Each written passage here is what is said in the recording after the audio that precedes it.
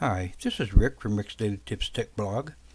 Did you know the photos you take with your digital camera, smartphone, or tablet have several pieces of data appended to them?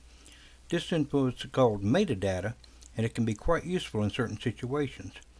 For example, your photos might record the name and brand of the camera or device that was used to take it, as well as the photo's location. But one of the most useful pieces of info a photo can have attached to it via the metadata is the name of the photographer who took it, namely you. Luckily, it's very easy to add your name to a photo's metadata using a Windows PC. First, right-click on the photo's thumbnail image and select Properties from the menu.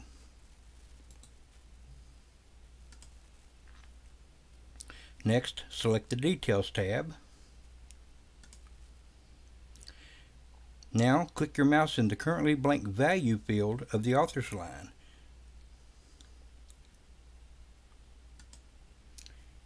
Now you'll see it says Add an Author.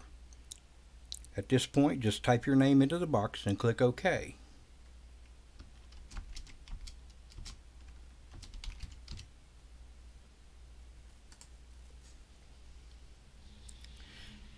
By the way, you can fill in as many of those empty metadata fields as you want simply by clicking on them, just like we did with the author's field.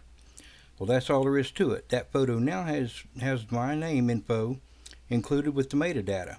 You can verify this by closing the photo, then opening it back up and looking at the metadata again.